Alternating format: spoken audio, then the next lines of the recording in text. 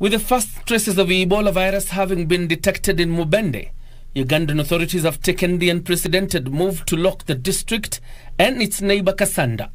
The move is a U-turn for Uganda's President Yoweri Museveni, who had previously said there was no need for such measures, adding that Ebola was not an airborne virus and there was no need to implement the measures as COVID-19. Apart from imposing a 3-week lockdown on the two districts, restricting movement in and out of the affected areas, the Ugandan government has also imposed a dusk to dawn curfew that begins at 7 p.m. and ends at 6 a.m. the following day.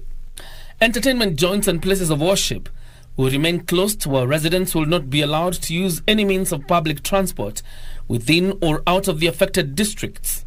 Cargo vehicles, authorized government vehicles, ambulances and security vehicles are the only ones allowed to move within and out of the affected areas as long as they don't carry any passengers. The outbreak has killed 19 people among 58 recorded cases. The first recorded death was of a 24-year-old man in Mubende. 6 members of his family also died.